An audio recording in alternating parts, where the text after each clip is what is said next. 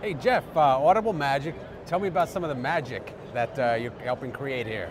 Well, our magic is actually based on automated content recognition. So this is a digital audio fingerprint. So we listen to the television show, and with that we're able to identify what show you're watching and then bring up other content. Other content such as cast and crew information, connecting on Twitter or Facebook, or for advertisements, doing things like allowing you to see extended video, or even presenting you with a coupon to purchase a product. So now you're bringing that up on the same device or on different devices? Well, actually all around. I mean, our goal is to be able to have the connected home connected with all the different devices together, and ACR allows you to do that. It's what I call the thread that connects the second screen to the primary screen. But we're also working with set-top box manufacturers, chipset suppliers, and also TV OEMs to be able to provide this inside of the connected TV. Now you've got a couple of different things that you've got on demo here at the booth. Right, right. A couple of different use cases for Audible Magic. Right, we have the live TV that we're showing over here where we monitor 90 networks in the US and 6 networks in the UK so that we can provide immediately recognition of the TV show. So with these particular ones, on the iPad we have an app running, and if we hit the sync button here, this is going to listen to the audio, and even though we're in a real noisy environment here at the show, it's still able to identify this particular show and then bring up the cast and crew information. And this is working with our partner Rovi, who provides us with the metadata for that particular show. And we're also working with the MSOs for, one of the things we have is ad replacement. Mm-hmm. So if we can, if they have an opportunity to resell the ad inventory they have and replace an ad, certain circumstances they can do that, like after 3 days with network DVR. So we give them an opportunity to listen to that particular ad and then replace it with the ad of their choosing.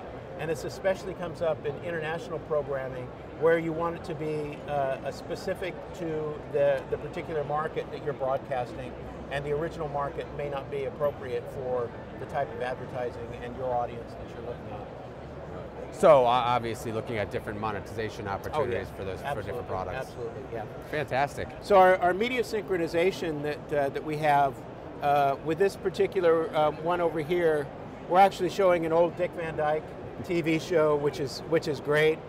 And what's happening here is, as this is going through, this particular application here is looking at all the different things that are happening in the show. And it gives you an opportunity then to look at the cast and crew information. One of the great things about this that the advertisers like is you can go back and check into the show halfway through and you can see all the ads you missed.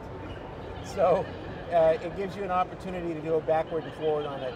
So if you want to purchase Mary Tyler Moore's Little Black Dress, you can get a purchasing opportunity there. The other thing is that aside from the second screen, it also works on the primary screen. So if I go up here, and we can see on the primary screen, you get an opportunity to see cast and crew information also. Or if you want, you can like the show on your Facebook page.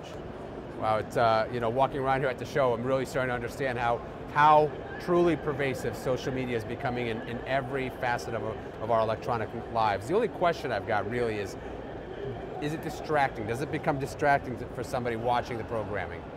It does for people in my generation that are used to sitting down on Sunday night with the whole family and watching the Ed Sullivan Show, which came on just after Lassie.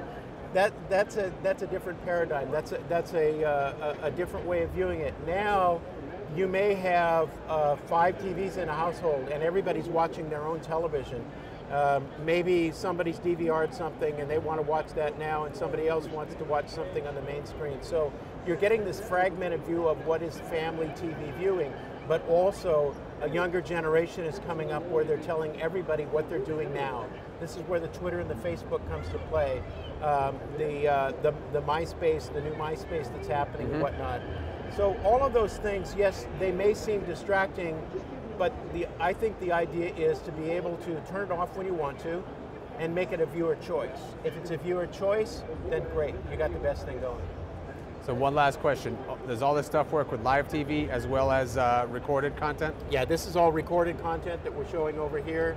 We don't have to do anything pre-production on it. It's all post-production. We have an application that we give the content creators. They run that application, it creates a fingerprint, we ingest that into our database, and it's immediately ready for use. We update our database for the recorded content, we update it 4 times a day. And we're doing millions of lookups per day, working with our partners like Facebook. Excellent, thank you, appreciate the time. Oh, you're most welcome.